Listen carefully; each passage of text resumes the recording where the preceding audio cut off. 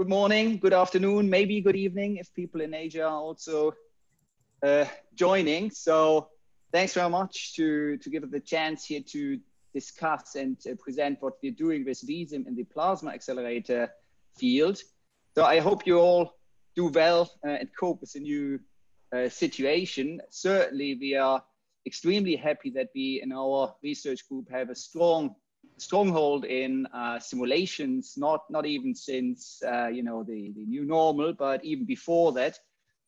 So our group is developing plasma wake field accelerators aiming at beams with highest brightness for applications in particular also in the photon science sector. So we're located here in Glasgow, but really we're spread out bunch because we are doing experiments, for example, also in the US. These are our main funders here in the US. We use clusters in the US. We do experiments in the UK and use computational resources and in the European Union. And well, teaching is nowadays delivered online and in digestible bits. And we are taking the same approach here today for this presentation. I'm starting to give an overview and the physics background of what we are doing. And then Fahim, Paul and Thomas, these are PIs in my group who concentrate on certain aspects of our simulations, will take over. So I'm giving the physics background and the overview. Then I'll pass on to Fahim, who will talk about the plasma photocathode concept, which is a key concept for us because it's really the key towards highest brightness from plasma accelerators. And then a little later, Paul will take over and talk about diagnostics, particular diagnostics of such ultra high brightness beams, because these do not exist currently. And we are also developing them based on simulations with VSim, the major pillar.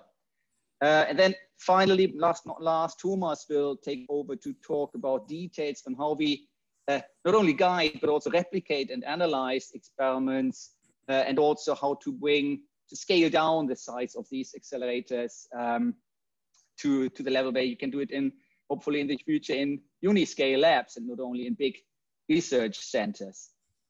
So generally, as an introduction, the need for high energy and high brightness beams, high luminosity beams, well, we know, has led to the largest machines in the world, both for particles, high energy physics, for example, such as at SLAC, the LINAC, or the LHC, but also for photons based on electrons, such as the first X-ray free electron laser at SLAC, or upcoming or now in operation X-ray free electron lasers around the world. So this is something which early has been recognized as being unsustainable. So the reason for that is that in order to get to higher energies in particular, you have to build larger accelerators. The reason for that is that in conventional radio frequency driven accelerators, the accelerating fields are limited to the, say, 50 megavolts per meter level because of breakdown of these nice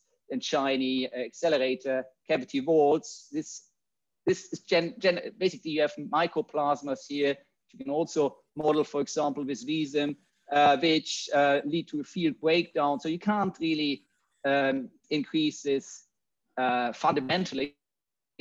So what you can do in order to increase the energy gain here is to increase the distance here, the length of the accelerator section. And that leads to these kilometer-long and therefore costly in construction and maintenance accelerators. So plasma, in contrast, and that's the chief attraction of plasma accelerators, is already ionized. You can't destroy it.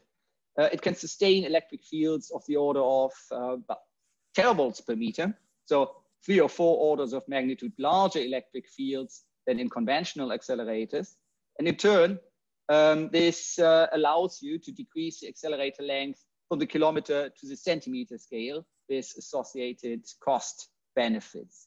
So instead of having such a metallic cavity here, you have a transient plasma cavity which accelerates electrons here if you do it right, and you can realize this in the experiment. So that's a big difference between these conventional types of large accelerators here. Again, you see the tunnels here at the big X-ray free electron lasers. And what happens, that's another difference, is the electron beams or particle beams in general are accelerated rather slowly. We see slow, comparably modest gradients. And this is connected also to the size here of these cavities. The big step here for the whole of the plasma wave field accelerator community is to go to plasma waves, which are excited by a suitable driver beam, generate these tiny cavities, which also, that's another important difference, co-propagate with the drive beam. You see it here. Hopefully it comes across smooth enough. It is one cavity, basically. You only need one cavity which co-propagates instead of being static in the laboratory frame.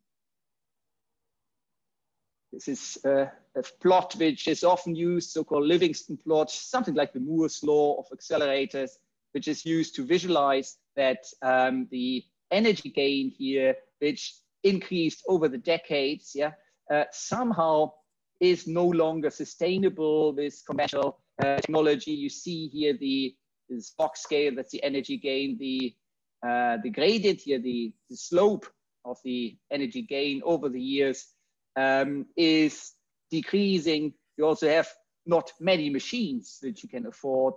So this is something which has been recognized as unsustainable on the longer run for these high energies.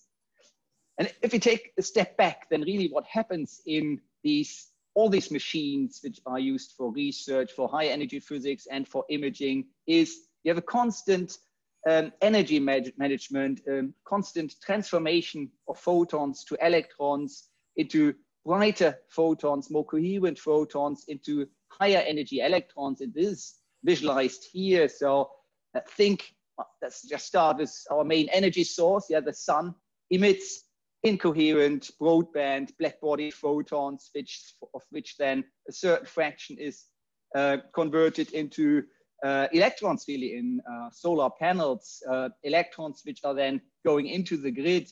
Those electrons are, of course, quite cold, have low kinetic energies. And these are then used, for example, in semiconductor lasers in order to pump lasers, which then can pump high intensity, high power laser pulses via population inversion. And these laser pulses here can be used in order to drive a plasma wave to kick out electrons and generate this transient plasma oscillations, this collective strong oscillation and connected field in order to accelerate electrons now to GeV scale energies. And the goal is to use such electrons, or electrons, of course, from radio frequency based linear accelerators in order to convert in the end into, for example, X-ray flashes, coherent X-ray flashes in an FEL. And this plasma wave field acceleration, this laser-driven plasma wave field acceleration, for example, was pioneered by the TechX peak codes, Vorpal, VSim today. And shown here is, on this cover, is this plasma wake, which described these experiments, which for the first time have shown that something like this is possible with reasonable electron beam quality. So if you go from left to right here, the electron energy and brightness increases via these consecutive conversion and refinement steps. And also the photon output, if you start from sunlight and compare it to coherent ultra-short X-ray and gamma ray flashes, is increasingly improved. So that's the basic, this whole field. And this is, many groups participate here.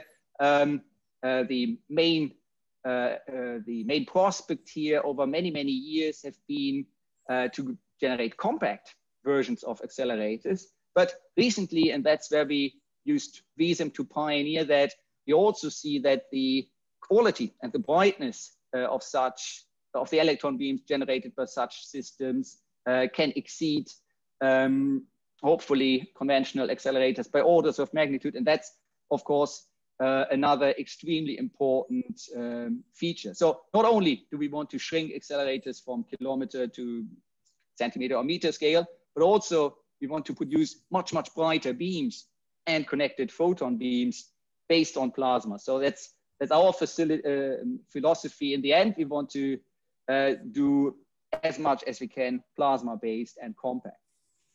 Now you can add the progress of plasma accelerators to the Livingston plot. That's often done in order to show that you have a steep learning and success slope here in plasma accelerators here in red. Is of course sort of an unfair comparison because this is only regarding the energy gain and not the beam quality. But I think in the future, if we include beam quality in such a plot, that would be a worthwhile thing to do if we can continue on this path. That would be then a fairer comparison and one where plasma accelerators may look really, really nice. So motivation is start of the art accelerators are kilometer long, costly in construction and maintenance, 1 billion, whatever currency, that's the price tag of such large hard X-ray FELs. Plasma-based accelerators have 1,000 times stronger accelerating fields, hence can be meter long, and potentially you can think to translate that into a corresponding cost difference.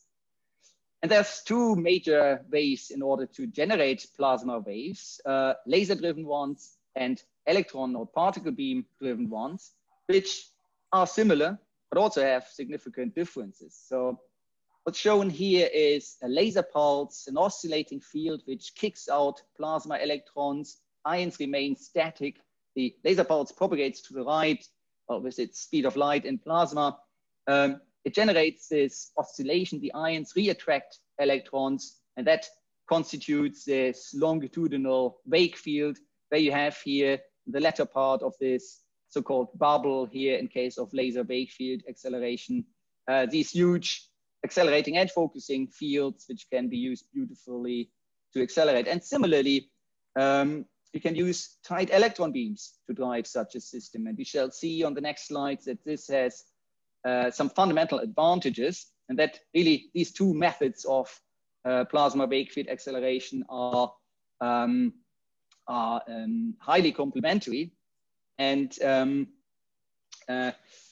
be exploited in such a manner. You see here also that the plasma wake scale length is small, 100 micron or so, and it co-propagates, as I said before, with the drive beam. So everything happens in this volume here. So that gives you an idea of what you have to do to simulate that. You need a moving window which co-propagates, and the approximate simulation box size is then in 3D approximately 200 microns and in each dimension.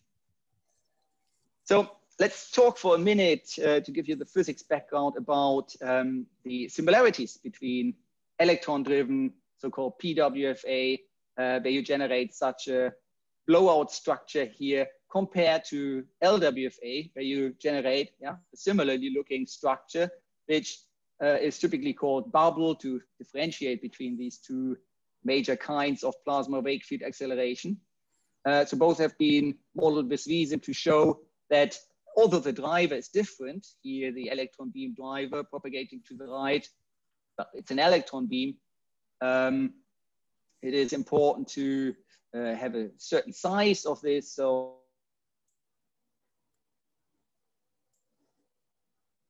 criterion in order to resonantly excite the plasma wave. And here in this case, in LWFA, you have an intense laser pulse that drives the plasma wave. So this ratio here, wave number times bunch length, defines the plasma density at which you operate, something like 10 to the 17 or so per cubic centimeter, something you can generate in gas jets, for example, or subatmospheric gas reservoirs. The corresponding plasma wavelength here, that this length basically of the plasma wave is approximately 100 microns. And then you have also, of course, an associated plasma skin depth. And you see, it looks similar for an electron beam driver and for a laser pulse driver.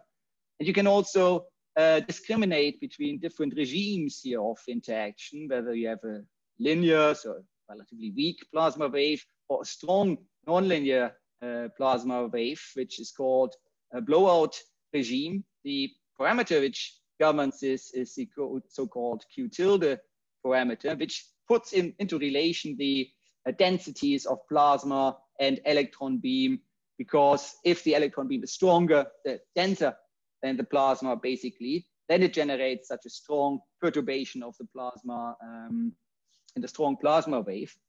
And similarly, this is probably more well known, the dimensionless light amplitude in case of LWFA here defines the strength of this A0 parameter, defines whether you are in the linear regime, the weak plasma wave regime, or the strong nonlinear bubble regime here. So these two things also have been developed more or less in parallel, and because they are similar, and you can also look into theory here and describe this not only with particle and cell codes, but this basically replicates the underlying physics. You have here the electron beam driver setting up the longitudinal wake field, and it has this associated electrostatic potential, this parabola shaped. And similar in LWFA, you have the driver propagating to the right, setting up the electric accelerating field and focusing field, and having this electrostatic potential. And the formalism is therefore also similar. So these are similarities, but there are profound and important differences. One immediately visible one is that an electron beam here, that's the green guy here, is unipolar. It's of course negatively charged, and hence also the electric field Lorentz contracted, if it propagates through vacuum or through matter, points in one direction away from the electron beam, obviously. While in LWFA, a focused laser pulse, well, it's an electromagnetic wave. It oscillates, and that's visualized here. Basically, what happens if such an LWFA laser pulse hits an electron in vacuum, it's the Lawson-Woodward theorem, it does not transfer energy because the electron oscillates up and down. And this is something which, of course, does not generate a plasma wave. It only does if you have the intensities so high that you get the significant ponderomotive force you see here.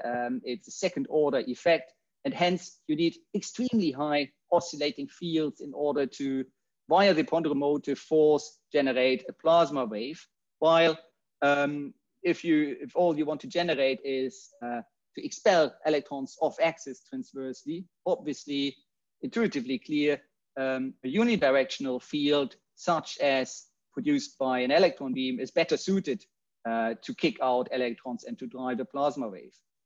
Highlighted therefore here is that the peak fields associated with an electron beam driver for PWFA is orders of magnitude, here 3 orders of magnitude smaller than the peak electric field of a laser pulse you require in order to generate a plasma wave.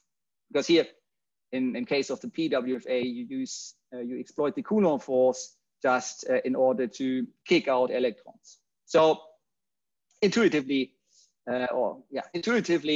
PWFA is more straightforward. You could also say more efficient to excite plasma wave and without the need for super high peak electric fields. And that's very, very important because that allows us to play around with different ionization thresholds in order to generate controllable highest brightness beams.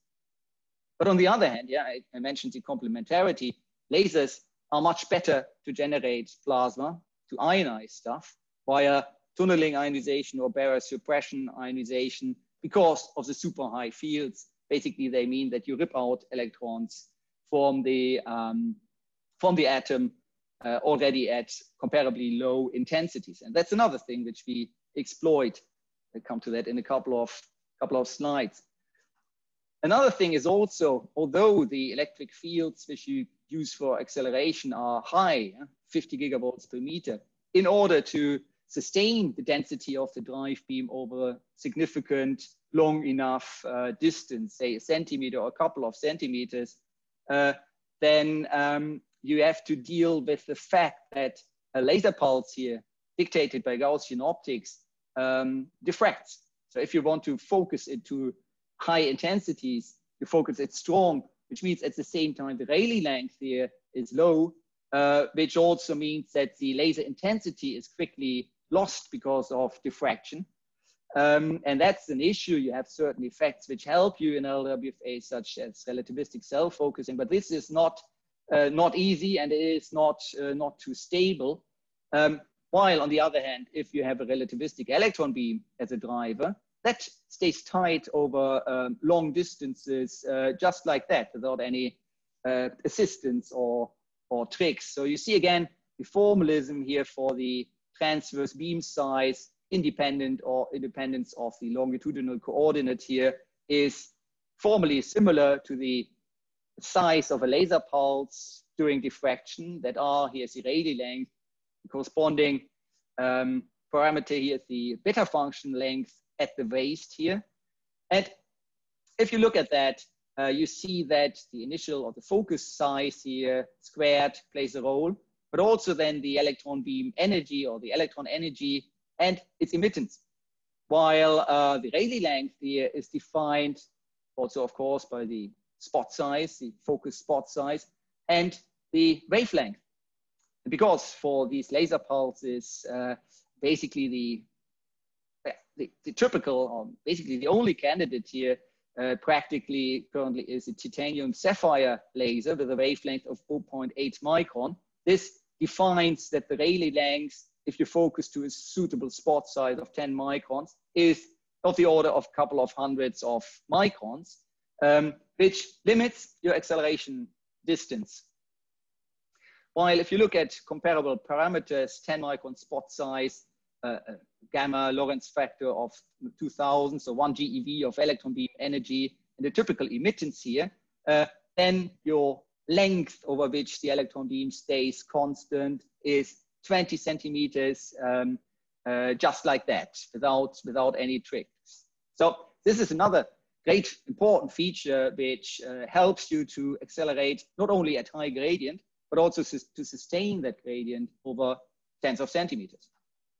So because of this extra parameter here, emittance, which you can sort of tune, yeah, the laser pulse here is fixed to 0.8 micrometer wavelength, and hence beta function of electron beam drivers is very long, orders of magnitude longer than the Rayleigh length, the limiting factor here with regard to diffraction for LWFA. And then we have another, basically the third important point here, dephasing. That's an issue. Just see chat window, not sure whether there's questions. Oh, you guys will interrupt me if there are urgent ones or if I cannot be heard or anything. Dephasing, yeah, that's a big problem for laser-driven wake field acceleration, because in vacuum, well, a laser pulse propagates with the speed of light. However, in plasma, it doesn't, because it has to interact, the laser pulse, the photons have to interact with matter. They're slower than the speed of light in vacuum, and soon also slower than the electron beams which you accelerate in the plasma. So the group velocity here is dependent on the plasma frequency here of the laser pulse. It's smaller than the speed of light. And if you plot this here, then you see it's the electron beam energy in blue, that at some energies of 10 or 100 MeV, the electron beams are have a higher velocity than the laser pulse here plotted in red at suitable plasma electron densities. And that means, indicated here with the dashed line, that electrons move forward in this plasma wave. And because the accelerating phase and the strongest accelerating phase is here in the back, and from the middle of the blowout, basically, you have a decelerating field, no longer an accelerating field. That means that you have a so-called dephasing limit, a dephasing distance, dependent on the electron beam density. which limits the energy gain in addition to diffraction. Again, if you look at an electron beam driver of high enough energy, say 1 GeV, this is propagating basically with the speed of light. The associated gamma factor here is, say, 10 to the 4 for a 10 GeV drive beam. And that means that you have a practically phase constant, beautiful system, because an injected witness beam electron, which is accelerated in this plasma wave by the drive beam, will stay at this position and will phase constantly be accelerated at high gradients. But it also makes a number of other things much easier if you have such a more or less static relation. So the electron beam here transfers energy into the plasma, and the plasma transfers energy into the witness beam, which is accelerated. So this is another great advantage from the viewpoint of using plasmas as an accelerator. But again, there is two sides here of the coin. LWFA, on the other hand, because of these features, is better, can easily achieve self-injection. Self-injection is a process if this plasma wave here captures plasma electrons from the background plasma, injects them, and then generates a more or less well-defined beam. And that's another thing which we exploit here. Okay, so these are the differences again here summarized. I don't go through all these details again, but this is a summary. Electron beams here are excellent in order to set up a phase constant plasma wave over extended distances, while laser pulses here are great to ionize matter and also to inject electrons. So if you want to summarize the top level message here, is electron bunches are great plasma drivers, laser pulses are great for ionization and injection.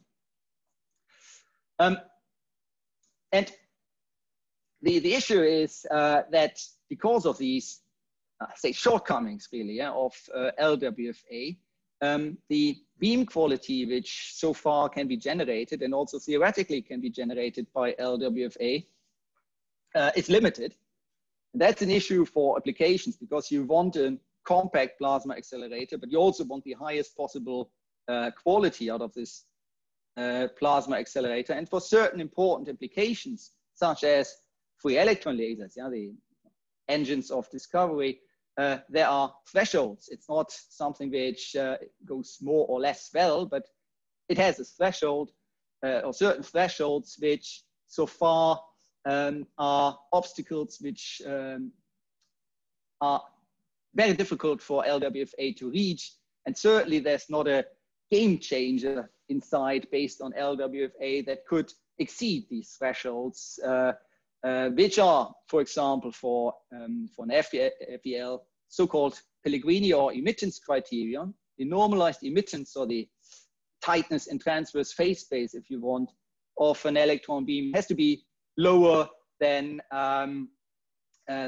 this side of the equation, the radiation wavelengths which you aim at times the electron beam energy Lorentz factor.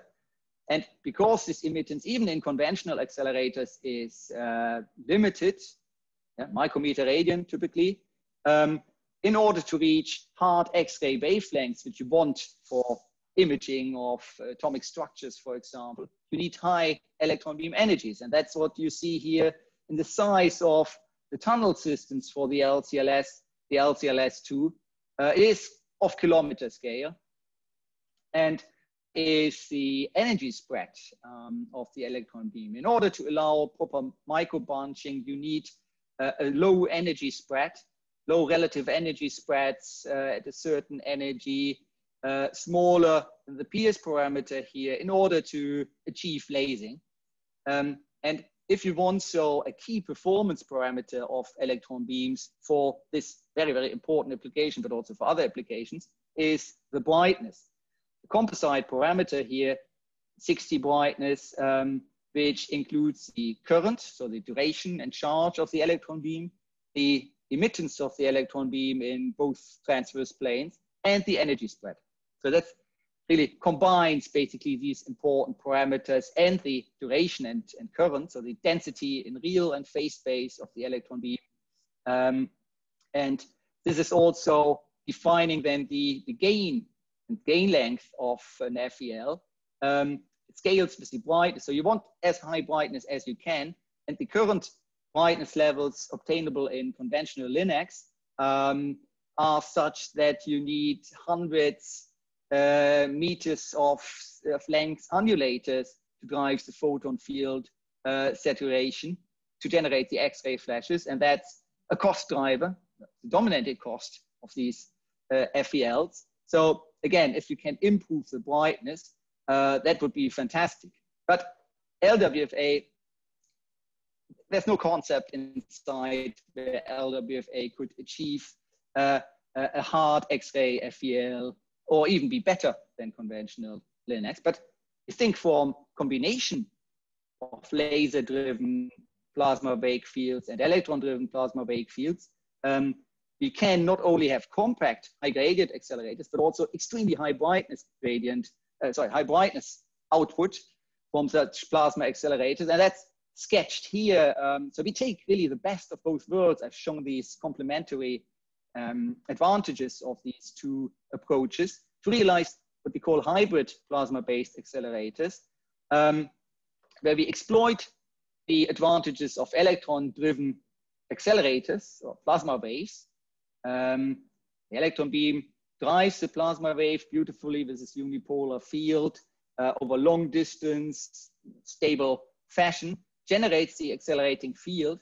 And then what we add here is a laser pulse, a focused laser pulse of comparably modest intensity to ionize one of the involved plasma species here, to localized release these green guys here, electrons via tunneling ionization. You need only low intensities and correspondingly low powers, comparably low powers, gigawatt, when compared to hundreds of terawatt in LWFA systems. So what we do here is by combining these systems is to realize something which we call a plasma-based photocathode. So the laser pulse releases electrons, cold electrons from plasma. So the injection process here is decoupled from the drive beam and the plasma wave. And that allows to produce in a controlled fashion, ultra cold and ultra bright, therefore soon ultra bright witness electron beams in this plasma wave. So this is something which we explored based on an idea, and well, back then we used Vorpal, so the predecessor of VSim, basically in order to explore and confirm this idea in simulations. You see, similarly, the drive beam here propagates through the plasma. This is the laser pulse, which is focused, and this snapshot here has already released electrons from a background helium gas, so that you have helium electrons here produced that are captured and then accelerated quickly in this plasma wave, moving with the speed of light through the plasma. So the ingredients here are an electron beam, a dense electron beam, which you can take from RF LINACs or from laser plasma accelerators. The synchronized laser pulse here, focused to the ionization threshold of helium.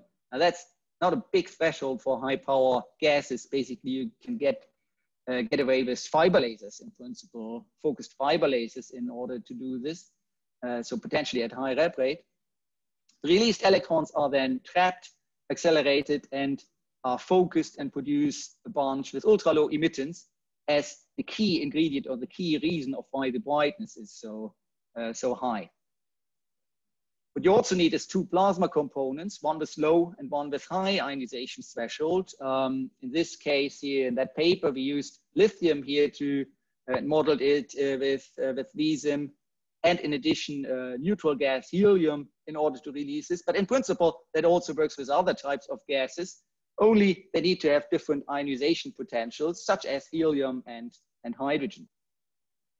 And in this cartoon now, I show you what happens. Maybe that makes things a little clearer. So this laser pulse here is being focused. It co-propagates, now reaches the ionization threshold of helium, releases electrons. They are left behind by the, not left behind by the forward propagating plasma blowout, but they are rapidly accelerated so that this is now a quasi-static system propagating in this direction here to the right. And you see already here that this is a tight bunch which is not expelled by the laser pulse to the outside, because the laser pulse intensity and hence the ponderomotive force is negligible. And that's exactly what you want for an injector. Not to drive the plasma wave, but for an injector, you want exactly that. You want transversely cold electrons. And so this system acts not only as an energy transformer from drive beam to witness beam, but also as a brightness transformer. The potential here is gigantic. Yeah? You can increase the factor of brightness here because of the low emittance and the quadratic scaling by a factor of 100,000 compared to the state of the art today. The other thing which is also really beautiful is these bunches here are automatically short. So you don't only have a photogun here and an accelerator, but also a compressor in one system. And if you know how much of an issue CSR and such things are in conventional accelerators to get only high quality beams, but also short beams in compressors, this is something which is beautifully elegant. So a little bit more detail. Why is the witness bunch ultra cold? Well, because the laser pulse intensity and therefore the peak electric fields here are comparably low, much lower than in LWFA. So 4 orders of magnitude lower than in LWFA, or in terms of A0. This is the difference here. And that means that the residual momentum which electrons obtain here in this passing and ionizing laser pulse will be very, very low. And because the transverse momentum here of electron beams is one part of the emittance calculation, and because the released electron beam here is very compact in real space, we have with recipes for an electron beam of very, very low emittance. It's also important is that the initial phase space volume is low, that phase mixing is sort of can be minimized. And also, very important, the electrons are so rapidly accelerated that the space charge, which can blow up the emittance due to repulsion of electrons inside the electron bunch, decreases as gamma to the power of -2. So because of the rapid acceleration, you don't spoil your emittance, and you get another beautiful effects. Many of those, you get also ions which are produced. That's shown here in this VSim simulation output. Helium ions here, which in the initial phase, well, they stay behind, yeah, because they're quasi-static, but they do their contribution to shield the electron beam emittance here. So if we look at this in a simulation, yet again, an ancient simulation which we did back then, that's a drive beam, that's a laser pulse. It releases helium electrons, which are then captured here, stay tight, and have these very, very low emittances down to the nanometer radian level. So this is the reason why these beams are ultra cold, have ultra low emittance, and in turn, ultra high brightness. And well, if you think of what the invention of conventional electron photoguns achieved, yeah, basically that was on the accelerator side of things, the key to realize free electron lasers, hard X-ray free electron lasers at SLAC. The photogun, where also a laser pulse releases electrons from the cathode, stuff which can also be beautifully modeled by VSim, by the way, but we don't do this in our group. But the principle is similar. You release electrons here, although no via tunneling ionization, but via the photoelectric effect, which are then extracted by an as high as possible static or radio frequency field or hybrid versions in order to get them to speed quickly so that they don't blow up in their emittance. So the principle is, again, you could say similar. However, the fields in plasmas are orders of magnitude higher. And these high extraction fields here and the controlled release of electrons by the plasma photocathode are the key, for achieving ultra high brightness. So it all makes sense. And if you look now at values and put them in perspective of brightness of what plasma accelerators, state-of-the-art plasma accelerators can do today, and also what these huge LINACs, these 1 billion price tag XFELs can do, then you see that the prospect of this plasma photocathode combined with plasma wake field acceleration is huge. So this is the projected 60 brightness here, taking into account the current of the produced small electron beams, the emittance in both transverse planes, and the energy spread. Well, and these bunches produced by the plasma photocathode have automatically multi-kiloamp current, nanometer radian emittance, and via something which Fahim in particular talk about, basically exploiting beam loading in phase constant accelerators, the energy spread can also be low. And if you plot this here, note the log scale here, you see that plasma photocathodes have prospect of producing 4 or 5 orders of magnitude higher brightness compared to state-of-the-art, not only of plasma accelerators, but also of these giant machines at reasonable electron beam energy, which is also important. So the brightness reach of plasma photocathodes is huge. And if you put in these numbers, which are in the range of, or in the reach of plasma photocathodes, 4 emittance, 4 energy spread, 4 current, then you see that these Trojan horse or plasma photocathode generated ultra high brightness beams with ease can fulfill the emittance criterion, for example, even for an XFEL. So it means if you have beams of tens of nanometer radian emittance instead of micrometer radians, you can, well, either push towards harder X-ray wavelength here, or you can operate at low electron energies, or both. You certainly don't have an issue to fulfill this criterion. And also, because of this additional technology we developed, the energy spread criterion can be exceeded. Fulfilled. And the gain here, because it scales with the brightness, is then also something which in an undulator gives you enormous gain, and also it produces, because of the high gain, then very short photon pulses. And this is something which we don't talk about much, but this is certainly one of our drivers. You have the electron beam driver realized and the plasma photocathode to generate beams of ultra high brightness. And then you can transport them, you put them into an undulator where you can obtain just breathtaking results. And this is something which we do in a side project where VSim simulations play a central role. So that's theory, but of course we mix.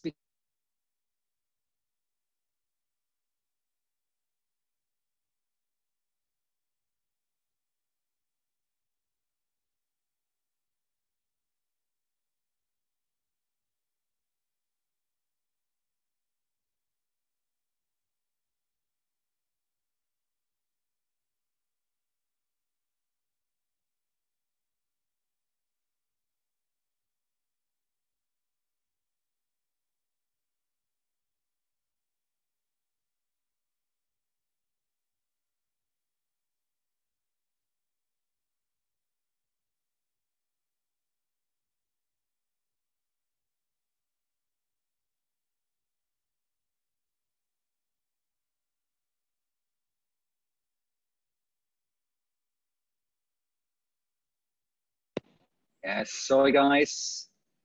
I think there was an issue with my Wi-Fi. Can you hear me again?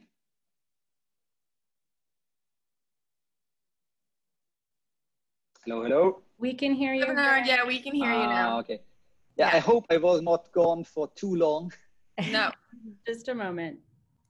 Very good, very good. Okay, so I'm using my smartphone now. So this is the experiment at Facet, which which we use to demonstrate the feasibility of this plasma photocathode technique. And don't worry, guide you through individual steps here and how we simulated individual steps with VSim. Just as an overview, we had the facet electron beam, a high energy electron beam as the driver of our plasma wave. We needed a pre-ionized plasma with a laser pulse here. And then we realized the plasma photocathode, because you can do it in various geometries, in 90 degrees here for various reasons. But you see the pre-ionized plasma channel here, that's the red blob here. That's an important, say, bottleneck here. And the synchronization between beams also plays a role. So let me just show you the pre-ionization of the plasma, of course, needs to come first. So this laser pulse here has to arrive first, but then you need also synchronization of the plasma photocathode laser pulse with the plasma wave driven by the electron beam. And these are challenges here, but just as a comment here, don't confuse the apparent complexity here with doability, because these are individual blocks which can be realized, and that's what we did as a teaser here. I show you VSim 3D output of that scenario here. That's the electron beam driving the plasma wave. That's the ionizing laser beam crossing this plasma wave, and you see that fraction of helium electrons which are released inside this plasma wave are captured. That's the plasma photocathode mechanism, and this is what we realized here at facet when it still occupied the first 2/3 of the slag LINAC. And this is a beautiful concept, but also a beautiful visualization based on VSim. We published these results in Nature Physics, did not quite make it the front page with the cover, but instead we made the cover here of, well, the oldest scientific journal of the world, yeah, in order to demonstrate that this is a viable process and demonstrates exactly what we assumed based on VSim simulations. And because we know what's going on, we want, of course, to drive this process further, much cleaner. So certain restrictions have made things hard at facet here. The size of the plasma wave, 100 microns, the 90-degree geometry is not ideal. So what we want to do here, for example, the next proof of concept at facet 2 is the E310 Trojan horse 2 experiment at facet 2, use larger plasma waves, matched drive beams, collinear geometry in order to really get a controlled, well-defined process. I hope you can see this. The laser pulse here ionizes the helium electrons and then really produces this well-defined, ultra-bright injected beam. So that's the next experimental big milestone which we aim at. So if we go back to this overview slide here, where I try to use this, this concept of continuous refination of laser beam and photon and electron beam quality. It does not stop here. Yeah, that's the key message here. It does not stop with laser wave field acceleration, which is great to produce electron beams. That's what we think. You need an additional step. We convert this electron beam here, accelerated by LWFA or from a radio frequency LINAC, in a PWFA plasma photocathode step into something even brighter, because then you can really release and exploit applications. So the electron beam energy and brightness is boosted by 10,000, 100,000, and then the impact for photon beam generation and other things in high energy physics are huge. Yeah, here again, another type of overview, the electron beam drive input. Yeah, you send an electron beam in the plasma, which drives the plasma, but then in a decoupled fashion, you produce an electron beam output, which is much, much brighter and then is used for applications. For example, the XFEL, but also betatron radiation, inverse Compton scattering for gammas, for example, but also for high energy physics. So that's the underlying physics here. And as I said here, this is our central argument, the plasma photocathode, in an advanced fashion, which we call next source.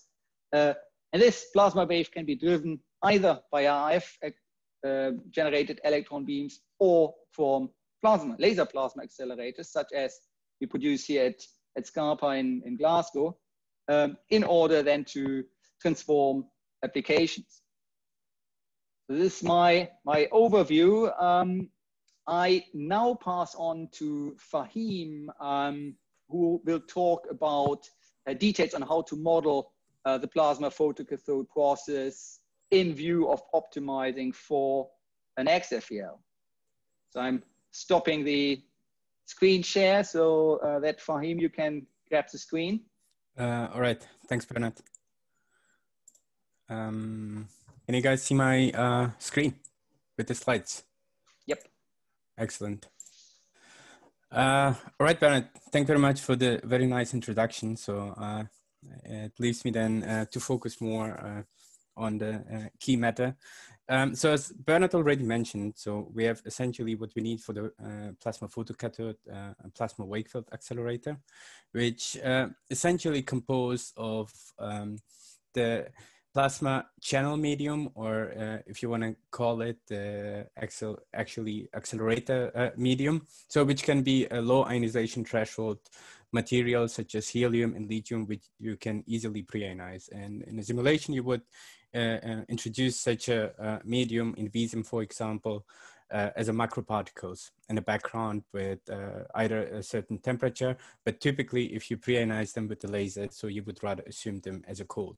And then of course you need the energy carrier, which would be in this case ultra-relativistic electron beam, as Bernhard already indicated before, where the electron beam is the actual energy carrier. So it transforms the energy to the plasma electrons in the simulation box. And what is important here, so you want to have electron distribution, which can evolve in the simulation. So you would, for example, use the concept of macroparticles as well. So to make sure that the electron beam is interacting on the plasma, and the plasma and the ion, immobile ion background acts back on the driver beam.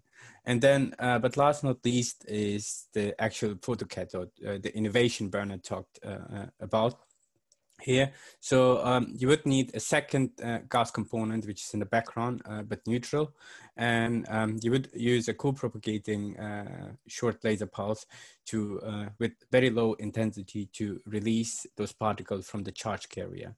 So just quickly to summarize, so the plasma accelerator, you need the plasma channel and the driver, which sets up the wake field and the accelerating cavity.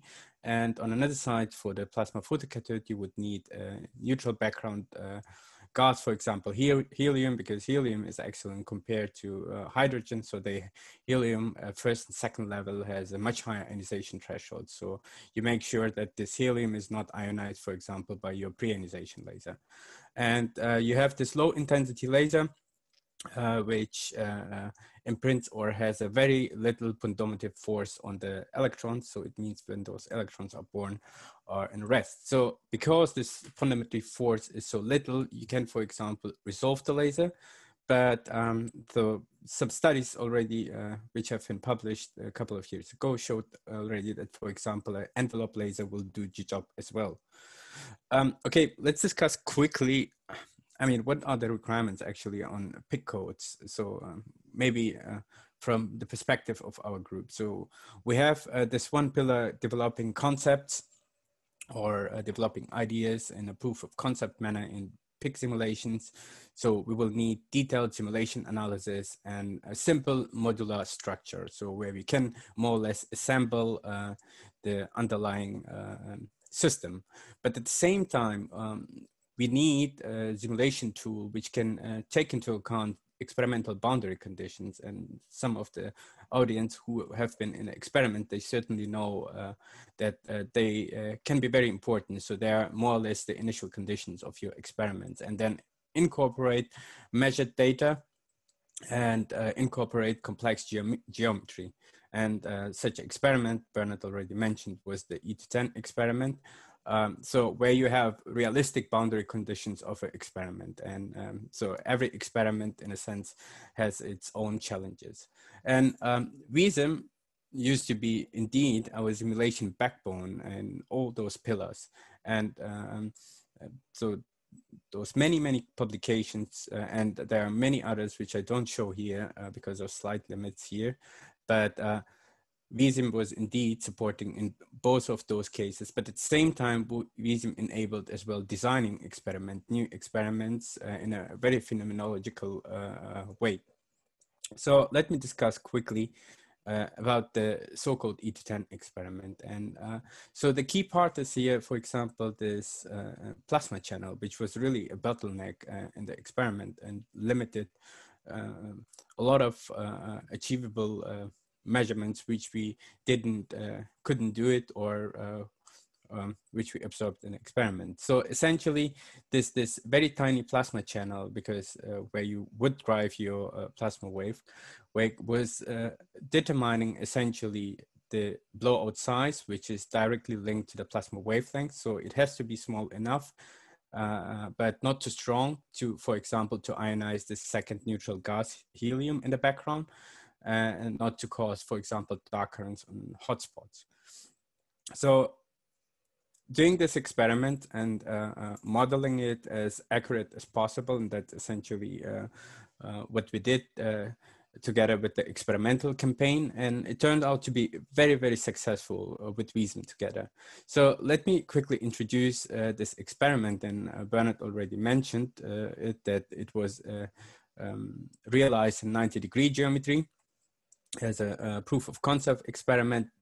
Keep in mind that the initial Trojan horse with the low emittance beams is rather in collinear geometry, where the laser is co-propagates with the wake. But here the laser is coming from the side in a 90-degree geometry. And now if you change the timing of the laser, then you can achieve various of injection regime. And one of them is the so-called plasma torch. Paul will later on discuss more details on that, but let me focus on the Trojan horse one.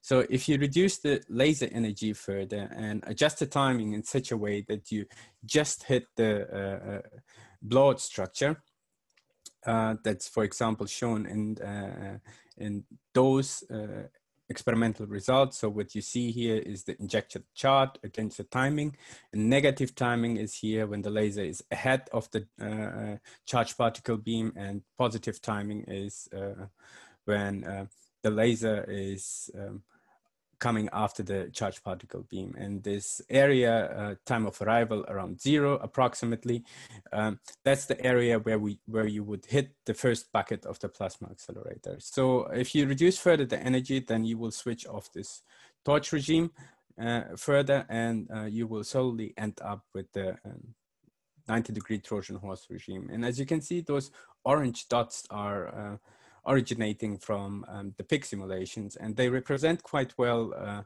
the measured charts in an experiment. And so let's discuss quickly how this entire simulation campaigns in the E to 10 experiment was built on. So the main building blocks have been indeed modeling the hydrogen plasma channel with its funny geometry, including this background helium, having a driver beam which evolved until this point, because the injection point was, if we go quickly back here, is this red line. So it is at 0.2, and then the driver needs to propagate up to this point, and where the laser is coming from 90-degree geometry to hit the blowout structure.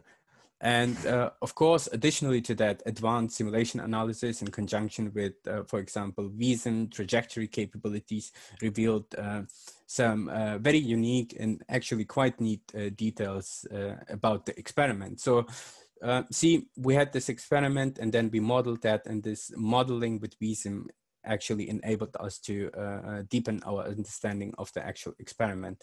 And let me show you this small simulation. So this blue guy is the driver beam, which already propagated approximately for 20 centimeters through the plasma. Those black dots are the plasma channel electrons and setting up this wake field. And you will see from the bottom now the laser pulse releasing directly inside the blowout structure, and those electrons are trapped, and those green line indicating the trajectory of those electrons. So this was indeed a very successful simulation campaign and experimental campaign.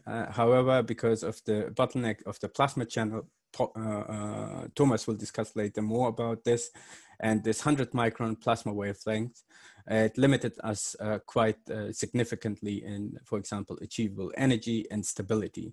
And what we want to do at FACET2, and this is already a approved experiment there, is, for example, operate at much larger plasma wavelengths and collinear geometry.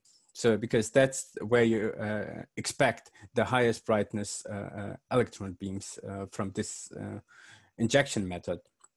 And additionally to that, operating at larger plasma wavelengths, it's quite easy to understand, provides as well a much higher stability, because simply if you think about a smaller blowout structure or smaller blowout structure volume, so the jitter typically from a laser pulse synchronized with the electron beam is typically, so for example, in the state-of-the-art machines of the order of 30 femtosecond to 10 femtosecond.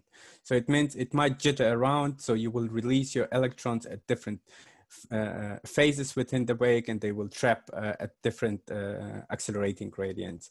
However, now, if you operate at much larger blowout structures, so for example, at 250 or 300 micron or even larger, then even still this 30 femtosecond jitter will result in a much smaller jitter in the acceleration phase, which means your energy will be stabilized significantly. And that's something we are aiming for FACET. So we want to release those particles at the potential minimum where you have the highest injection efficiency, and at the same time operate at large blowout structure to reduce any source of beam parameter jitter, and to obtain the highest brightness beams. So additionally to that, so this experimental campaign was so successful, we have been working on concepts, for example, to resolve some of the fundamental problems in plasma accelerators. And that's again where such a theory in conjunction with a powerful simulation tool can be very helpful. So for example, here you have seen already this sketch a few times. You have this very huge gradient, and this huge gradient comes actually at the price. So if you have a charged particle beam, for example, an electron sitting at this gradient, then the head of the particle will see lower accelerating gradient than the tail of the particle. And let me switch off this one. Then the tail of the particle. So this will ultimately result in the so-called positive energy spread. So you can see it here in this cold fluid theoretical, semi-theoretical modeling. So you have this guy, and then in the longitudinal phase space where the head has lower energy than the tail. And this can be problematic on a number of levels. So extracting beams with this kind of linear energy correlation can cause energy degradation, energy spread degradation, and can cause, for example, additional issues downstream, for example, if you use a beam transport line.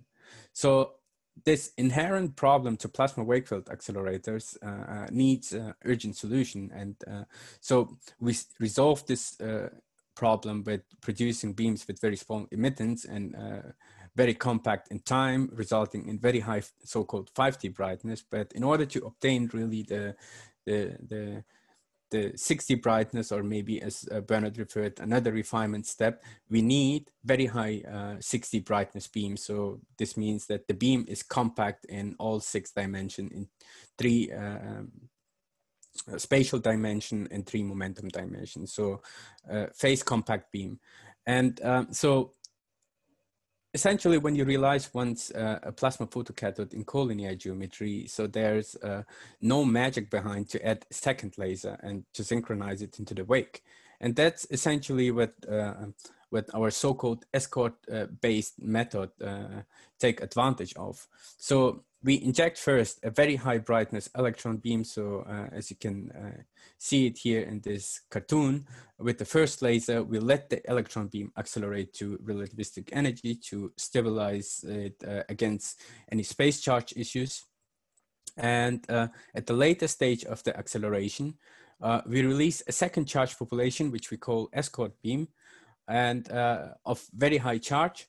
And this escort beam, when it overlaps at the trapping position of the witness beam, will ultimately overload the wake field. So, so first you had this this slope of the wake field where the head of the beam, the witness beam, sees lower gradient than the tail, while in this situation, your witness beam head sees higher gradient than the tail. So what's essentially happens here that the witness beam phase space will start counter rotate, and there will be a certain position as shown by this animation where the phase space will be compensating. That would be the extraction position. And at the same time, the beam brightness will be preserved during this process. So this is great. I mean, this is theoretical considerations, but we have been able indeed to model this in 3D with VSim. And you can see here the slice through the wake field. And currently at this position, first laser pulse is releasing the high quality witness beam. And on the right-hand side, top right, you see the longitudinal phase space, and here you see track data of witness beam properties. So for example, the dashed blue line is the energy spread, and the purple line is the beam brightness. And when I start the simulation, you will see witness beam is injected, and it's at the later stage, there will be now second population of charge, which is released and overloads this wake. And you can ultimately, let me play this again for you, see that the witness beam first accumulates energy chirp, but up to the point when we release this second charge population. And then you see how nicely it rotates back. And here where the energy spread is, energy chirp is minimized, that would be, for example, the extraction position. So essentially, in this simulation, after 2.4 centimeters of propagation. But at the same time, you can see that the 6-dimensional brightness is peaking at that position. So this is all great. And so we essentially asked ourselves, so there's this residual energy spread. So when you compensate the energy chirp, where it comes from. And then again, so the tracking tools, for example, in VSim helped us to understand the origin of the residual energy spread of the witness beam. And we were able to derive from that a very simple scaling law to estimate the reach of the energy spread of, for example, plasma photocathode electron beams. And what we found out, it's quite astonishing. And so we see that, for example, larger blowout sizes are not only beneficial for beam stability and beam parameter stability, but at the same time, they allow to obtain very small relative energy spread at comparably low energy. And I mean, this is indeed some great results in perspective to key applications such as FEL. And on the right-hand side, you see, for example, this linear chirp is here before dechirping. And then when you apply the escort beam-based dechirping method, then you can see that, for example, already at 1.6 GeV electron beam energy, you can obtain energy spread far below 1% level, which is approximately of the order you would require for FEL applications. So let's quickly dive a little bit more. And I mean, those beams are great, but as Bernhard already indicated, they're excellent candidates for light source generation, not only light source, but as well others, but I will focus solely on them. So for example, X-ray free electron laser, where you generate very short X-ray flashes, or inverse Compton scattering for MeV scale energies, or even more advanced like ion channel laser. However, this kind of start-to-end simulations, they are quite challenging because first of all, you have to accelerate your witness beam to multi-GeV energies, which means a multi-centimeter scale simulation. So you need a very high efficiency code to increase the efficiency with the number of CPUs. So that's first. And then additionally to that, you have to suppress numerical instabilities, mitigate artificial emittance growth, which can be a big issue. And you need a sufficient number of macroparticles already at the plasma accelerator stage in order not to run into numerical challenges in those downstream codes, which you might use for particle beam tracking through a transport line or for radiation generation in X-ray free electron laser. And coming back from essentially from this modeling campaign within the E210 experiment and this conceptual development of this escort beam method, we essentially had learned a number of lessons in terms of how we can optimize our simulation and how can we, for example, get rid of all those numerical issues. And to mention a couple of them is, for example, we utilized the perfect dispersion macro, which reduces numerical noise significantly. And then, for example, we implemented proper beam initialization of the driver beam, which avoids artificial space charge artifacts in the simulation.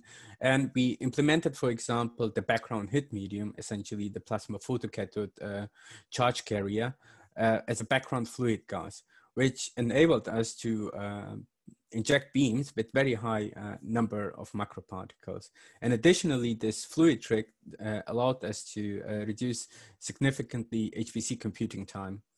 And that's, of course, something alongside on the one side, but then we adapted a very completely new approach, which, for example, extracts driver beam, witness beam, and plasma EM fields independently, and allows us really to look into the details. And this is important for experiment, but even more important when we develop conceptual ideas for certain applications.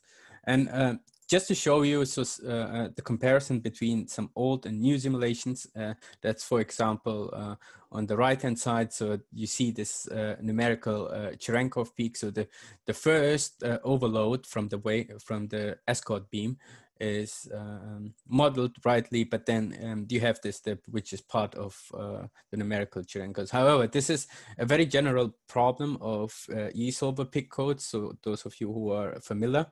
But indeed, this new set of simulations, together with as well with help from TechX and VSim, so we managed to get rid of that. And as you can see, this beam loading is very clean from this electron beam, which is trapped in the wake. So this is excellent and sounds very promising, but let me dive a little bit more into this split field simulation approach. And essentially what we did, we in particular to control the simulation more precisely, but at the same time to analyze it much more precisely, for example, the interaction between the driver beam and the plasma field. So we separated the field of the wake field and the charge density and currents within the peak cycle from the actual driver beam. But they still both interact in both ways. However, we dump them very separately. And that's a very strong feature, which is embedded actually in VSim. And so we discovered along the lessons learned from, for example, E210 and the conceptual analysis. So this is one simulation, as you can see, very exciting in a sense that this is the plasma wake fields, and on the right side is the driver beam, and you can actually see very precisely how they interact with each other. And at the same time, I mean, those simulations have been run with approximately 43 million macroparticles and witness beam counts approximately with 500K macroparticles, and they are very efficient for this kind of high resolution, large scale modeling cases. So, I mean, Bernhard discussed it already, but so this is the main goal for this kind of, one of the main goals for this kind of modeling, to tackle first in the start to end simulations, the FEL challenges. So we resolved by now the physics challenges, which includes the so-called Pellegrini criterion with the emittance, energy spread, and the gain length. We attacked as well the beam transport line with proper electron beam with sufficient number of macroparticles. And there's as well FEL simulations more refined and which showing the very high FEL gain. So I'm not going to dive into this one, but because this will require a whole new talk for itself. However, those FEL FELs are quite peaky in a sense, so you need very high beam parameter stability, and that's a challenge for plasma accelerators. And with this new kind of, or new generation VSim simulations, we are able, because they're so efficient in CPU time, to run extensive parameter stabilities. And then here again, so we are guided by the E to 10 experiment, and so we were able to understand the main jitter sources, for example, the laser beam and the ionization channel for itself. So then we jittered, for example, the laser transversely in timing jitter, and as well the laser amplitude. And we were wondering, so what are the stabilities of those parameters? And at the same time, we assumed a very wide plasma channel where we essentially get rid of any plasma channel boundary effects. And as you can see, this is a very high density summary of such a simulation. So this is the on-axis accelerating gradient evolution along the propagation distance. And you see that because what Bernhard was talking about, the phase constant acceleration, so the witness beam is seeing more or less the same accelerating gradient. So the consequence of that, and at the same time, the jitters we implemented in this set of modeling showed us that, for example, the energy stability in larger plasma wavelengths, so 250 microns, can be easily at sub-percentage level, which is excellent in the requirement for FEL application. At the same time, for example, the charge stability is at the sub-picosecond picocoulomb, level. And this sounds very promising, but however, so the most important beam parameter is for FEL application is the composite parameters 5D and 6D brightness. And indeed, you see, even if you vary your beam injector laser misalignment, timing jitter, and laser amplitude, the stability of 5D and 6D brightness is comparable to state-of-the-art radio frequency-based FEL machines. And this is very promising results for example, future accelerators. So in a sense, the plasma photocathode not only produces very high brightness beam, but at the same time has very intrinsic stabilization properties in itself. And I guess here I would love to give over to Bernhard. Yeah, that's great, Fime. And guys, I'm conscious of regard to the time. So let me try to make a little bit of time here. I assume you can see the field. So I want to say that indeed this plasma wake field driven FEL or XFEL is a major thrust. And it comes very timely because the UK seriously considers now also to build an XFEL, and I won't go into details, but this may look familiar to you. So that's part of the science case for the UK XFEL, which has recently been published. And that's really a milestone because our simulation results, the theory, which is all sound, and also the first experimental confirmations of the technology have led the science case, have led to the case that the science case already includes the prospect of such PWFA Trojan horse afterburner elements for the UK XFL. So that's really a milestone, because before XFLs were unthinkable to be driven by plasma wake field accelerators, and now we have them implemented in the science case, and hopefully if this project goes on in the CDR and TDR. I won't go into details here, but shown is just that you can also retrospectively think of adding plasma wake field accelerator afterburners into existing European XFL or the US XFLs. So this is all quite exciting. But I want to move on to give this overview picture here.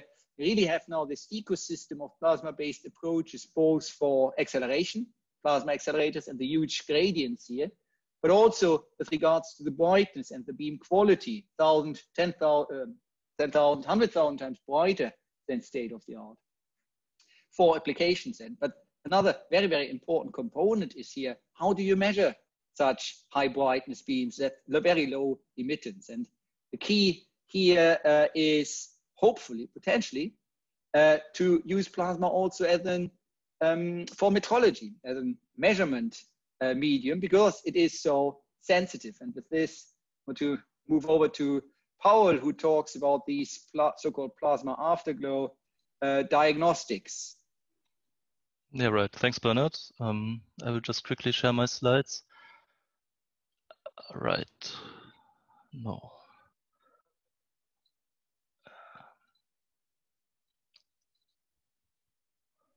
Okay, can you see my slides?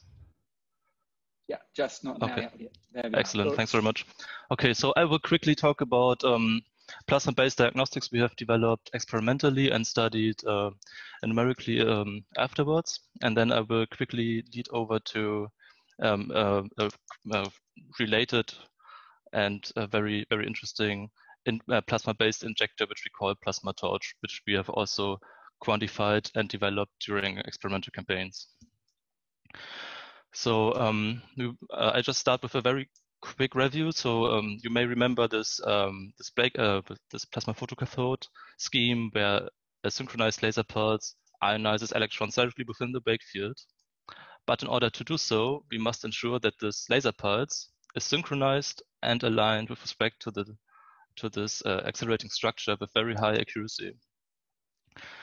So basically, if we look at an experimental layout, we are now only considering this interaction point here, where the injector laser creates those electrons, and we now need to make sure that those electrons are released within this this cavity. So this is very challenging because we need femtosecond and micrometer level resolution. But we also have the problem that we can't place established diagnostics here because of the high intensity of the focus drive beam, but also because we have the plasma channel present here, which would immediately destroy or at least damage most diagnostics. So, but we have observed in the experiment an effect which is called plasma afterglow. So when you have this plasma filament ignited by the laser pulse, you see a recombination light in the region where the plasma has been created. But now if you send the electron beam through this plasma region, it gets enhanced and strongly amplified. And this mechanism can be used now to check whether the electron beam or the laser pulse has arrived first, or vice versa. So in order to study this effect numerically, we need to reduce the problem. So the geometry we are now studying here only contain the focused laser pulse and a gas region where the electron beam propagates through. And the plasma filament is basically a column, a plasma column of the size of the electron beam in one direction, and then of a certain width in the other one. And well, the problem here is that the simulation boxes are quite large, so we need millimeter scale boxes, and at the same time high resolution and a lot of particles to study this this effect. But if we do it right, we can create a simulation like here. So the electron beam and its fields are shown on the left-hand side, and there's the laser pulse which sets up the plasma column via tunneling ionization. And now the electron beam crosses, and you see there's a strong disturbance in the plasma center, and a lot of electrons, shown here color-coded by their energy, get expelled from the filament.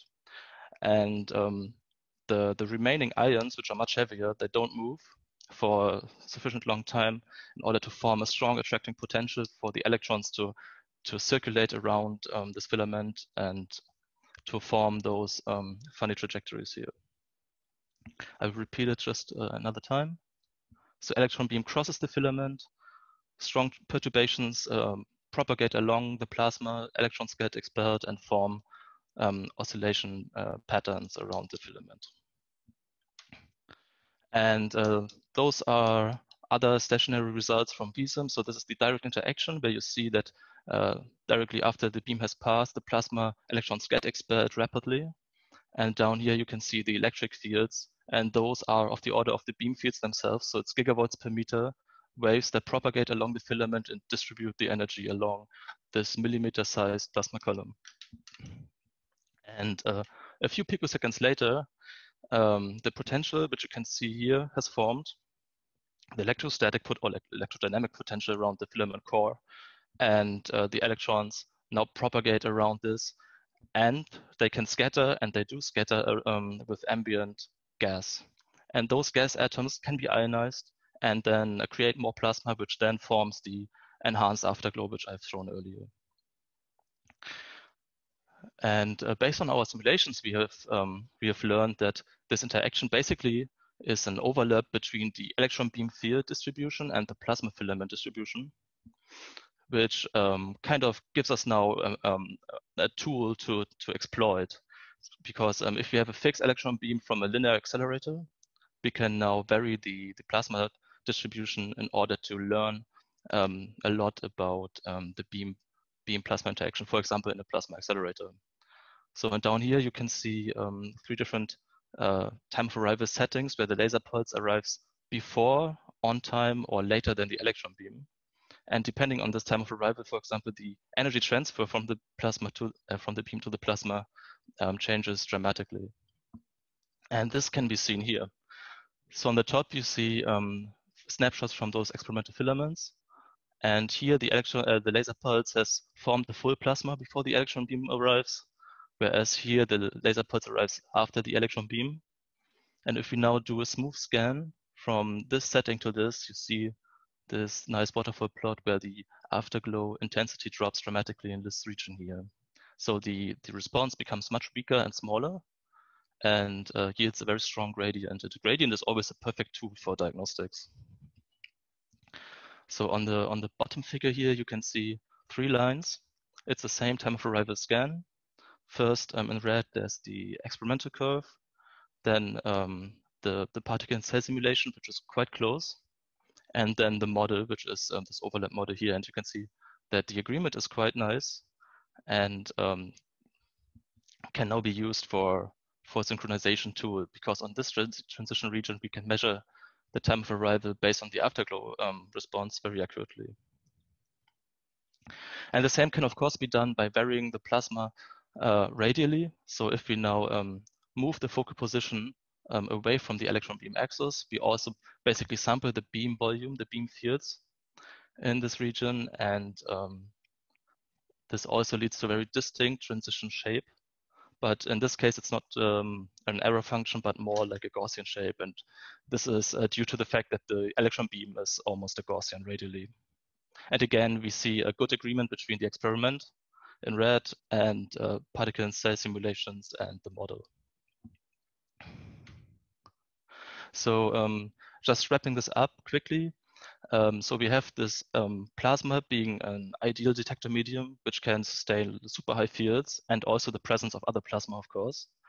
And this plasma filament is so sensitive that it can transform the very fine femtosecond and micrometer scale interaction to a large macroscopic observable, which can be measured with a simple CCD camera, for example. And this then helps to synchronize and to overlap the wake field in the plasma accelerator, for example, with the laser pulse, and this can facilitate injection. And now, since both curves depend strongly on the electron beam shape, we can expand this method in order to learn a lot about the electron beam itself. So we can study very intense electron beams directly at a focal point just by using a simple plasma filament in the beam line. So, and now we will show a very short excerpt. So what happens if you can control the alignment and the time of arrival for this laser pulse? So of course you can do the plasma photocathode, which releases electrons directly inside the wake, but you can also do a very related but still distinctively different injection mechanism, which creates a plasma filament right in front of the wake field. So now here we have a baseline plasma channel, for example, as in the other accelerator schemes we've shown earlier. But now this additional spike in front of the wake field expands the wake field for a very short time, and this gradient here leads to a formation, a change of the blowout shape, and can inject a very high quality electron beam. The advantage here is that you don't need to synchronize this laser pulse to a femtosecond scale, but rather on the picosecond scale, which is much easier to achieve. And this is a simulation a colleague of my group has produced with VSim. So this is the co-moving frame. Here you see the wake and the drive beam, and this is the plasma torch, which is basically a column. And black lines are trajectories from electrons that are subsequently trapped and accelerated. And maybe again. So you really can see if you look at the projections on the sides that the additional plasma density here really shapes and changes the wake field shape. And this change, this very local perturbation, is the reason why we can inject electron beams with very well-controlled manner. And this has been measured experimentally. So for example, we can control the injection by switching on and off the laser pulse. We get GeV beams with millimeter milliradian emittance. And this has been done in the context of the plasma photocathode. And without repeating this, we can distinguish between the two modes by simply tuning the laser energy and by tuning the timing, the time of arrival of the laser pulse. And for high energies, we get the plasma torch at a mixed mode of the photocathode, whereas by reducing the laser energy, we only get the photocathode mode.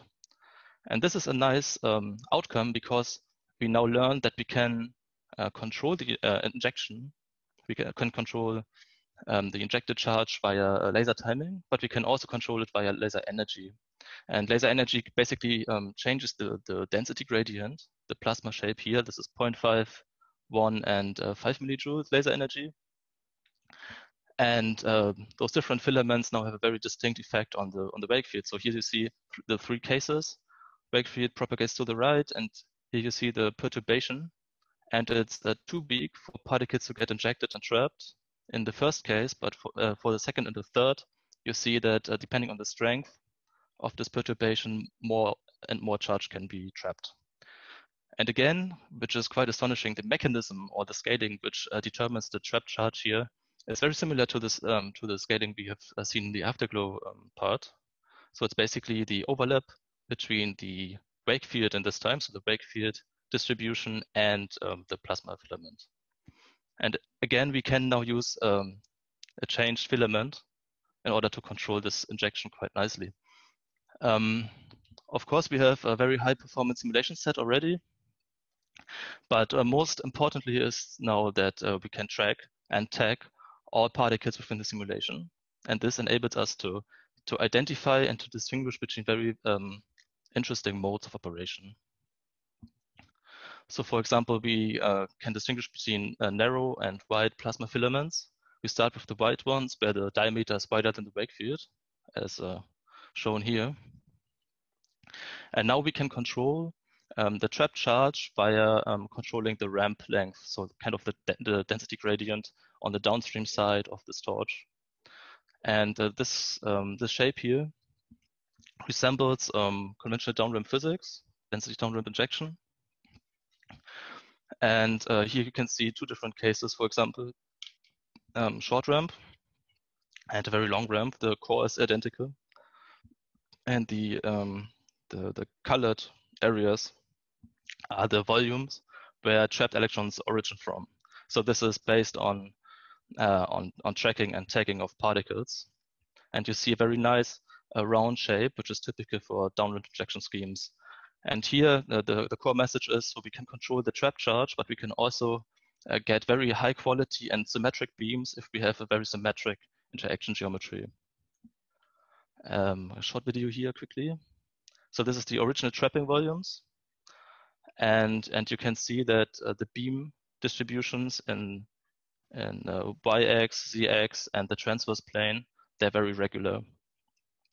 They're very homogeneous, and there's no difference whether the electrons originate from the top or the bottom side, which is the color coding here. So this is the symmetric mode of plasma torch injection and basically typical density down rim injection. Right. Okay, but this can now be changed. So if we, since we use a laser, we can control the plasma filament size. And if we go to a narrow plasma filament core and very steep gradients on the sides, we find this new regime here. So a drop at a very short ramps where the plasma is simply too narrow to fully cover the wake field.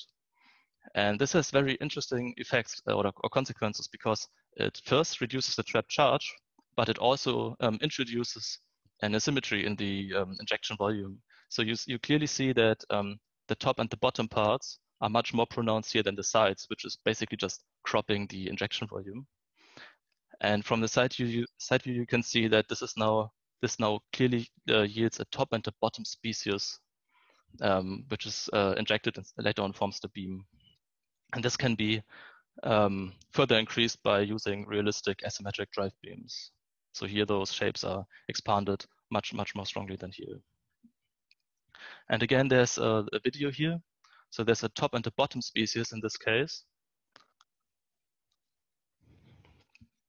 And you can clearly see that there are, this is the side view, there are two species which are counter-oscillating in real space, which means that we have an inherently strong betatron radiator. We have two beams which have almost identical parameters, but they are strongly separated in space. So this is a very new and formerly unknown regime, which might be very interesting for probing or new kinds of X-ray generation.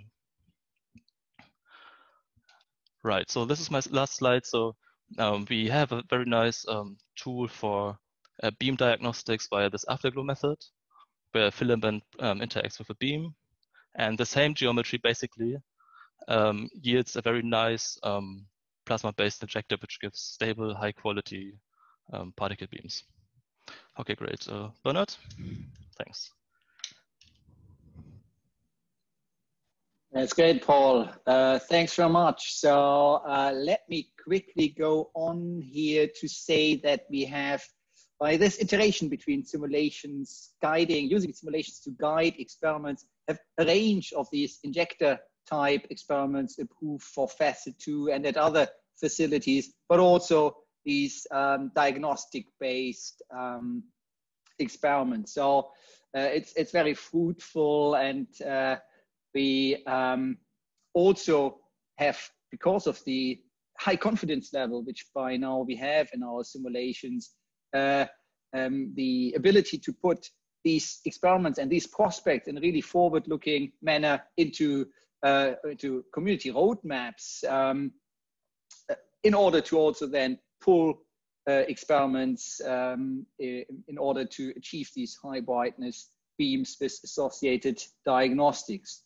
So that's general community roadmaps, but we also have our own group roadmap where we have basically 4 thrusts here: the injector type experiments, the simulation of light sources type thrust, the metrology thrust, and another one, namely hybrid LWFA, PWFA, which in the future can be used to boost capacities and make particularly compact accelerators. I don't go through the milestones here, just want to say that Thomas will now talk about some experimental replication of experiments, but also about this hybrid approach where we use output from LWFA electron beam output from LWFA, because that's what they can do, very dense bunches to drive PWFA and the Trojan horse scheme. That also goes back like now a decade when we used UPIC, but that also picked up a lot of steam, and Thomas will talk about experimental and other issues connected with this.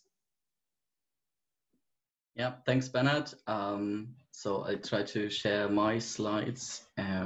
Please let me know if something cannot be seen or if I can't be heard.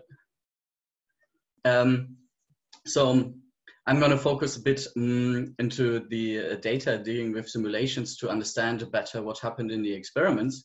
But also it will be a bit more technical for VSim specific things.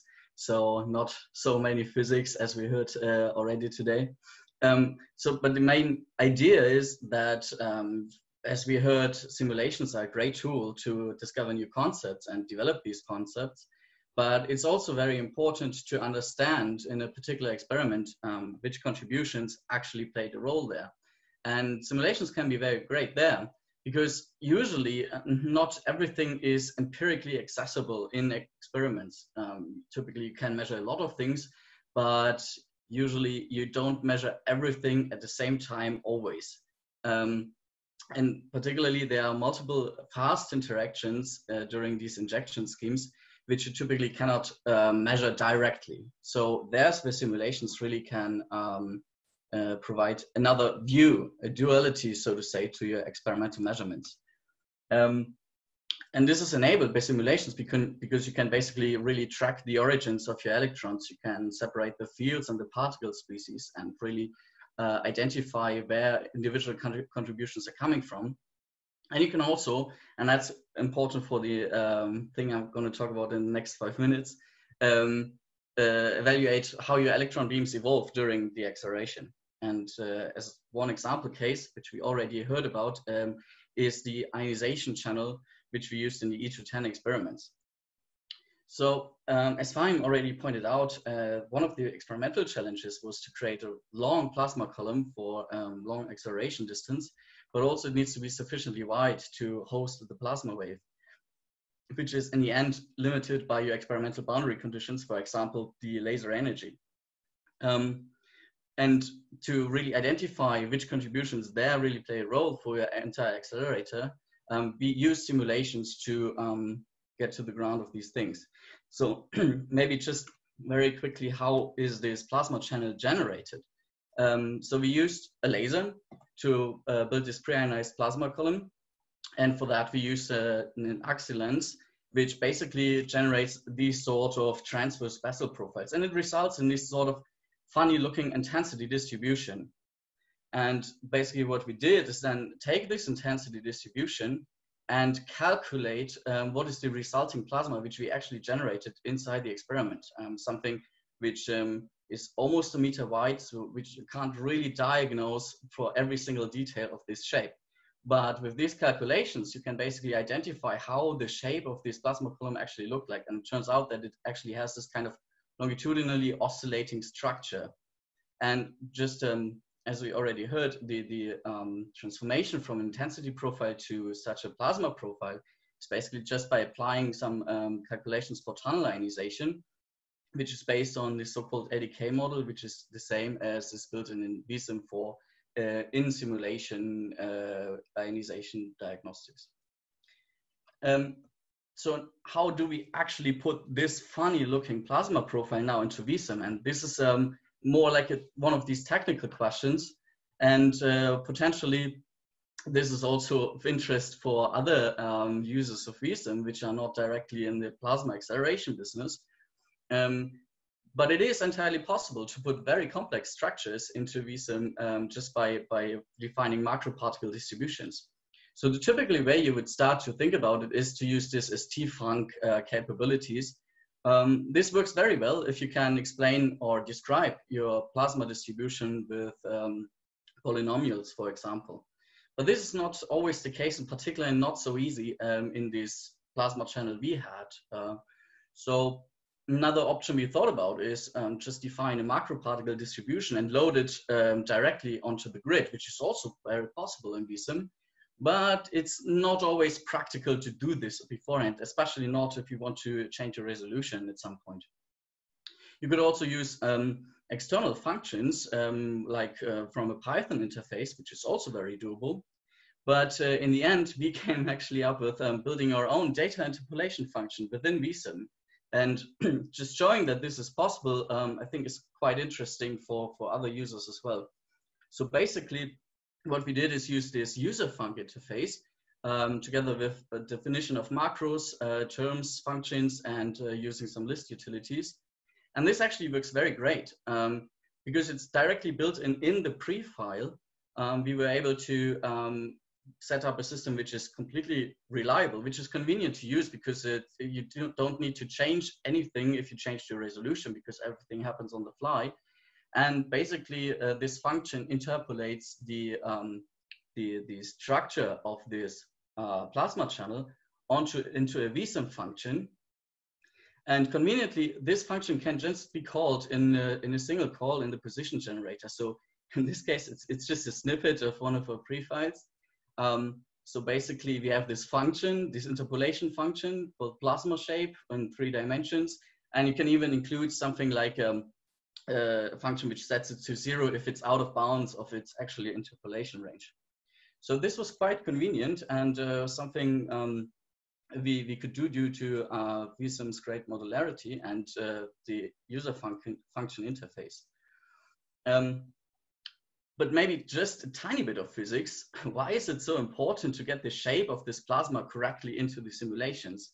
Well, because it turns out during the experiment that the shape and particularly the width of this plasma channel is actually very substantial for the strength of the plasma wake field. So just to give a quick overview, here you can see something like a nice ordinary blowout. And if this plasma channel now becomes narrower and narrower, and basically the boundaries of this blowout touch the boundaries of the plasma channel, then electrons are expelled beyond the ion channel. And this results in an elongation of your wake field. And if you reduce the channel even further, the wake field diminishes significantly until it breaks down in the end. So this quite sensitive effect on the plasma channel size is one of the reasons why we really had to dig into detail how this interacted in our experiment.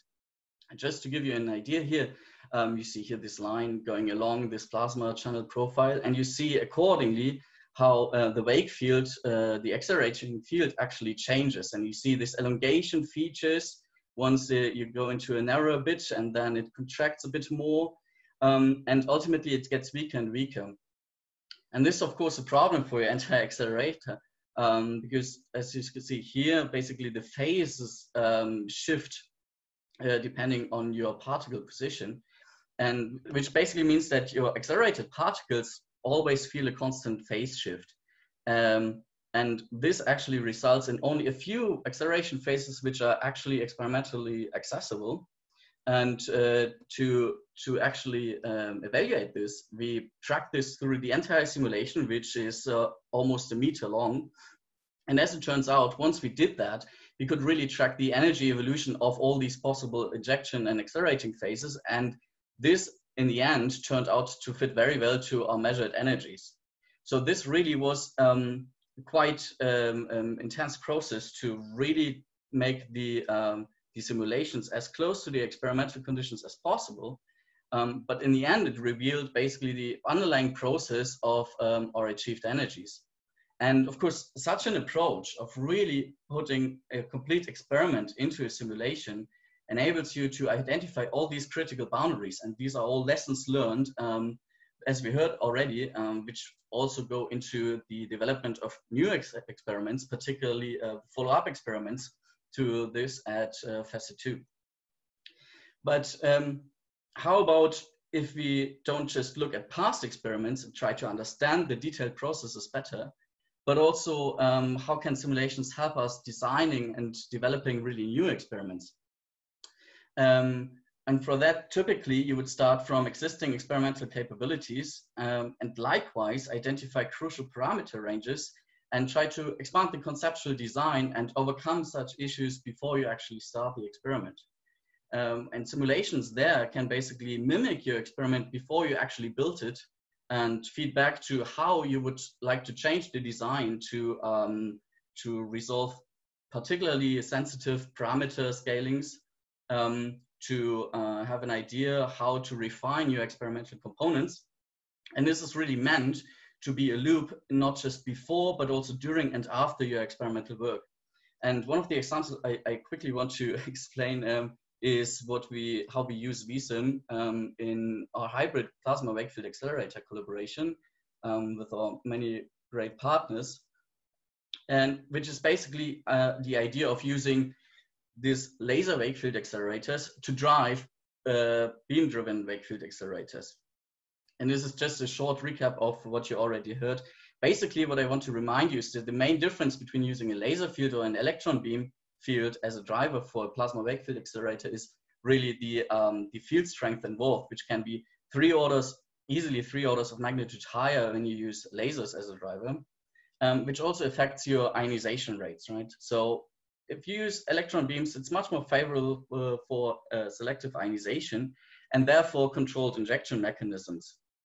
Now, the funny thing is that these sort of LWFAs actually can excel really in delivering compact and high current electron beams. And this is particularly what is required to drive a PWFA. And this becomes interesting once you realize that there are hundreds of high power laser systems which could produce something like this, but also very few PWFA facilities. So if you want to exploit the several advantages that beam-driven plasma wakefield accelerators give you in terms of reproducible and controllable electron beams, and you have a great driver here, basically you just need to combine the two to get a new hybrid wakefield accelerator. And this is basically the idea behind it. So what we propose is a novel and even further miniaturized accelerator platform based only on plasma accelerators, where we use such a laser-driven plasma wakefield accelerator to generate high current electron beams, which in turn drive a second wakefield accelerator, now driven by this exact electron beam, where you now can think about controlled injection experiments here. And particularly interesting is because this is all based on one initial laser, this also offers you to have precise and intrinsic synchronization if, for example, you would like to use a plasma photocathode for injection. And the general idea is that this really is a really compact laser-based platform, which in the end delivers high brightness electron beam. And you see that this is basically a scale of 3 millimeters. So your entire accelerator, even with these two stages, is on the centimeter scale. And this is something we want to realize. So what VSim enables us to do is do precise injection studies of several various injection schemes you could realize now here in this sort of LWFA beam-driven PWFA. And just a few technical examples of how you could do this in VSim. For example, you could, besides plasma photocathode injection, you could think about also of generating hydrodynamic shocks. And this is something where you also need quite a distinct plasma shape, and you need to implement this into VSim. But this is a shape which is not complicated enough that you couldn't do it with built-in features. Like here, I just posted a sample snippet of one of our pre-files, where we basically use ST functions which are multiplied, and each one is a cosine flat top. And this is a really convenient capability that VSim allows you to just plug in numbers and get your shape right.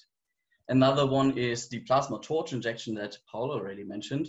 There we typically use another implementation method and really define custom functions, because we call them then over the pre-file over and over on several occasions, and you can just really use these functions and change the parameters and so on, which is really convenient. So, but the entire idea of doing this is to have already at the very beginning of your design process, something like a close feedback loop between your experimental team, your experimental design, and also the construction requirements of your experiment. So what we really want to do is have having a simulation framework for these kind of hybrid accelerators, which is efficient, flexible, and easy to use. And this is basically what we came up with. And here's just a tiny overview of some of the tricks we actually exploit, which are provided by the VSim framework. All is meant to tweak performance, accuracy, and also provide easy to analyze data structures. So again, we use things like beam initialization, we use dispersion control, absorbing boundaries. For performance, we tend to use neutral fluids for or ionization species instead of sampling everything with macroparticles, which for ionization is perfectly fine. We can separate the individual field and particle contributions to get a better idea of what are the individual contributions. We also use a custom domain decomposition to improve the performance on high performance computing clusters. And this is also to a great amount automized. And the entire idea is that basically you have a few top level variables which can switch on and off individual experimental components to see their individual contributions. But also the entire structure of the simulation framework is defined by only a very few actual physics parameters from your experiment. So basically what you could do, you could really just implement this in a VSim composer-like fashion and provide this also to experimentalists which are sitting in the control room during their shifts and need to have quick answers to an effect they have just seen. And just one other example, because I personally like it very much, is that we also implement some sort of customizable dump rate. So you can extract more data points during injection, because this is where you usually want to look at in detail. And this can be easily done. It's just a few lines of code, something which I particularly find nice. So it's basically almost my last slide. What I'm going to show here is just one of these simulations. Basically, you have an electron beam, you drive your plasma wake, and here you see this feature of a increased dump rate during the injection. Now, basically, the dump rate will speed up, and you see, yeah, you're producing something. This is by no means optimized, but this is directly coming from the simulation framework, and you can identify different contributions to the electron beam and this massive dark current here. So you can use this really to optimize your experimental parameters while you're building your experiment. And you put the same knobs into your pre-files as you would also tune it during the experiment. So you can really have a direct feedback between simulations and experiment. And this sort of interconnected loop between experiment and simulations is what we're trying to do in this hybrid collaboration. And with that, that's actually everything I wanted to say. Thank you very much. That's great, Thomas. Thanks very much. And I know we are running late and I have no one to blame but me, because you all started with a backlog, but well done. So I just have this summary slide. So we basically started to really rely on PIC codes, first starting with UPIC and Warple, now VSim, 10 years ago. Yeah? And we produced quite some highlights, I think, and of course advanced our capabilities with regard to simulation. So this is just to say that many of these findings really triggered a new thrust in the community across various areas, injection, acceleration, plasma-based metrology. And this all comes now together in this sort of culminating roadmap. We have still stuff to do, but it's just been a beautiful experience in particular, because if things get also then experimentally confirmed. Yeah, this is basically my summary. VSim really enables us to develop new ideas, to push them into experiments, to guide them, to analyze experiments, and then move on towards the next step. And so far, that's, I think, quite remarkable. All these ideas which we've developed and simulated in VSim in a proper way behaved as in the simulation in the experiment. And that's, of course, an acid test for such a combination of simulation and experiments.